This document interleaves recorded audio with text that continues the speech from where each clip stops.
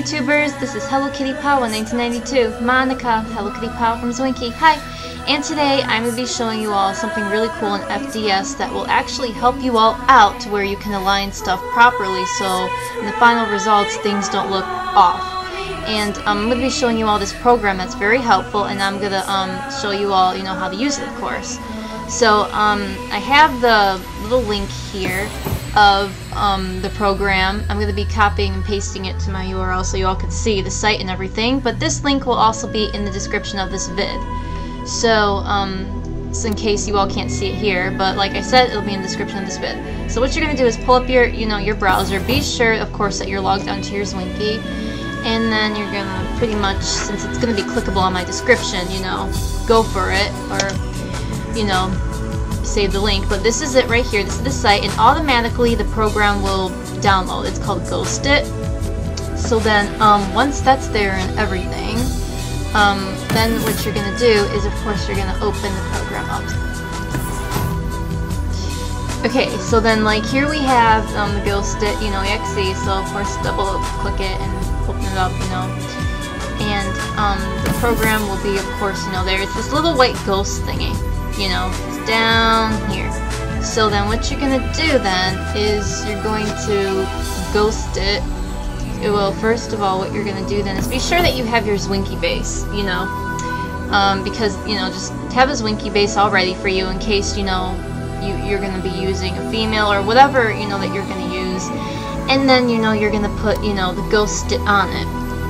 So then, like, it looks all transparency-like, because pretty much that is going to go over your FDS base and everything, so that, you put your buttons where you want it to be on what it looks like the picture, when really it's going to be on the FDS.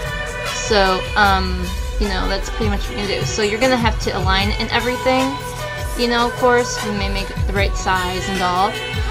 And then, after that, you can also decrease and increase the transparency of the Ghost It, so that you'll be able to, see, not only, the base of the picture, but you could see the base of the FDS as well. So you go to the configure, and you just, after that, you click the inactive window in the alpha, and you just adjust it to however you want it to be, that sort of thing.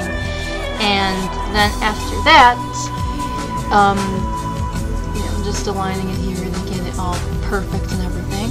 So then once you're done with that, apply, okay, and then pretty much put whatever, however you want it to be, that sort of thing, Okay, so also, like, when you bring back the program, after you check out to see if it looks, right enough, and then you bring back the base, you have to make sure too that, because you won't be able to put anything on it, we won't be able to, like, check it right, like the transparency. But what you would have to do is that you would have to, like, be sure to click Zwinky so that the so that you can see the transparency there, and then you can continue to add, whatever, and then just click it and then click it again so that it'll minimize.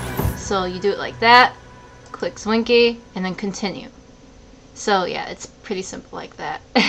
Like, you pretty much, this is so helpful to being able to align it by using this program, and being able to use a regular Zwinky base, like when you make a new outfit.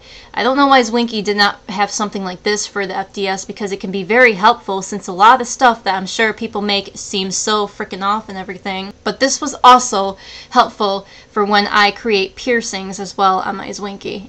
Yeah.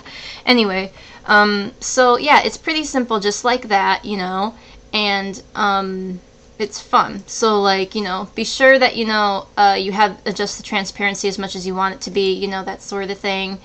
And I'm going to be showing you all this awesome little creation and everything of a penguin that's just so cute. And basically what I mean by that is that you can also use images as well. What I mean by images is, like, let's say you want to make a raccoon or a bunny or an animal or whatever that you want, and you want, like, somewhat of, like, a base for it, and it's very helpful for, like, if you want to fill it in. Although I do not recommend it highly, because a lot of stuff is copyright and everything, and Zwinky, of course, is banning people for that nowadays like crazy. But I'm just saying it's very helpful for that. Like, let's say you design your own little creation or whatever, and you want it to be on an FDS. You know what I mean? You could just pretty much have the image there itself. Like, it would be just not this base. It would be like the image that you make or whatever, and then you just use the FDS to pretty much, you know, put whatever on it so it could create the finished result of the item that you actually made in reality, you know? So I'm going to be showing you all right now, actually, by this cute little penguin, you know?